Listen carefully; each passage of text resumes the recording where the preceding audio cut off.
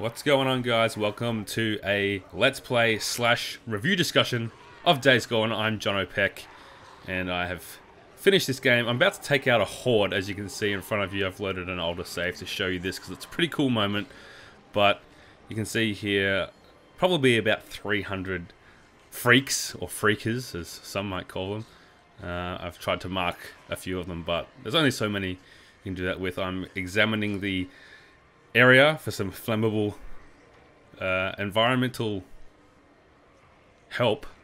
This is a great way to take out big areas of zombies, but I'm going to double this up as a review discussion as well, and you might be wondering what that means as I throw this attractor to bring the zombies or the freaks to where I want them to be. But I guess a review in my book is a nuanced, carefully written, carefully edited critique of a video game, whereas this review discussion, watch this, I'm gonna go boom. Oh, just a few. A review discussion is just me talking about this game as I play it and share some thoughts. And I'm gonna combine that with this Let's Play because I guess Sony Bend has also cut some corners with this game and combined a zombie game with a biker story, but more on that later. I've got the freaks have seen where I am. I'm gonna run away. This is my favorite strategy. Take out as many as you can while they're stationary, and then kind of just get some space. Throw a few explosives. That does a pretty good job to weed it out. I'm almost down to halfway. Oh, get out of there, get out of there. Okay, I'm off again. Oh, where'd you come from? Take that. The Chicago chopper is my weapon of choice. You can see it's pretty deadly, and you can take out a good few of them at once. Nothing beats the napalm Molotov though. Molotov. Where am I going? Okay, we've got some more explosive environments here to make the most of. This one here, if I can slow time down. Oop, now I can't see it. What else have I got? I'm enjoying this game though, I should say. I take out a few of these dudes. I really liked it. I thought that the this particular part of it, the hordes, pretty unique to video games. I don't remember ever taking out so many enemies on screen at once. People have talked about that a lot. Oh, I think I know what I'm going to do here. This should take out a few freaks. Ah, yes. Yes, I love it when a plan comes together. So you can see there's a lot of different ways you can approach this, and it keeps things interesting. The setting, the Oregon setting, is really well realized. There's no real big areas that are similar to each other. I think they've done a good job of making the huge maps stand out.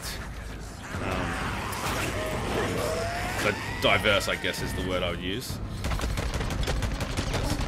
There's not many left now. I'm getting to the end. They're not quite as threatening as they were before. And by this point, I'm so overpowered that it would take a real big screw up to fall victim to this horde at this point in the game. But they are very ominous earlier on. It's kind of almost endgame content as far as the hordes go, and I think that it would have been nice if we could have a bit of this fun earlier in the game. It is such a long game, probably, I reckon, almost 50 hours for me. This might take out the last few.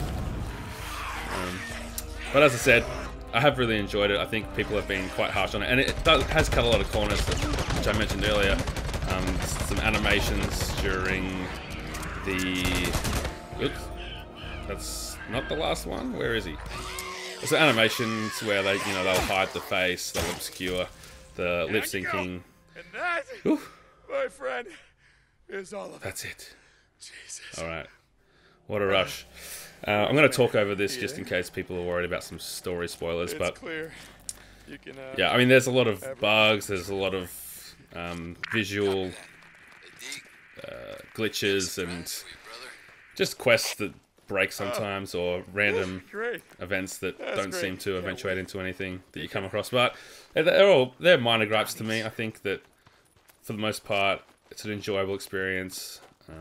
The story's like, it's not amazing, but I was quite interested in Deacon. I like the character design. I love the range of weapons. You can see my crafted baseball bat with the saw blade. That's pretty cool. There's a lot of scavenging, and I think that there's a good emphasis on that. It does get a lot better as the game goes on, and you can carry a lot more of the resources. At the start, I found you were kind of filling out your inventory way too soon, and that de-incentivized me from going exploring and, you know, scavenging cars and opening the, you know, boot, the trunk, the hood, whatever, and finding parts. But as I'm collecting all of these swarmer ears to cash in for respect at the camps, I do like the respect system.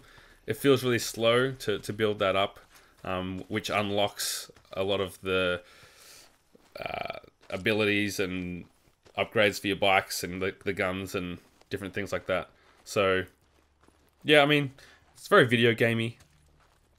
That seems like a, you know, a statement that you can say about this type of game, but there's a lot of things that they've kind of just thrown in there to give it that longer appeal, like the branching storylines that probably don't need to be in there. I think almost the whole first third of the game could almost be cut out, because as much as I've enjoyed the experience, it does feel very long.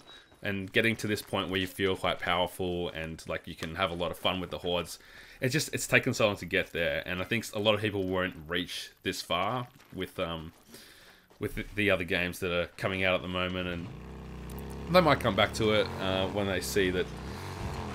I think that, you know, most people seem to be pretty up on the game, but you know, this part of it is quite fun. I like the maneuvering the motorbike and upgrading it and doing what you can with that. It controls fairly well.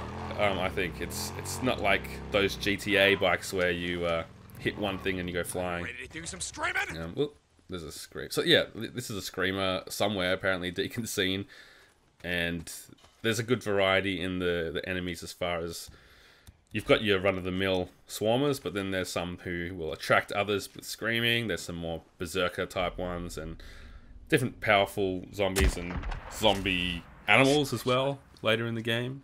I keep saying zombies, but they're not undead. They're infected. That's the distinction. Who's this guy?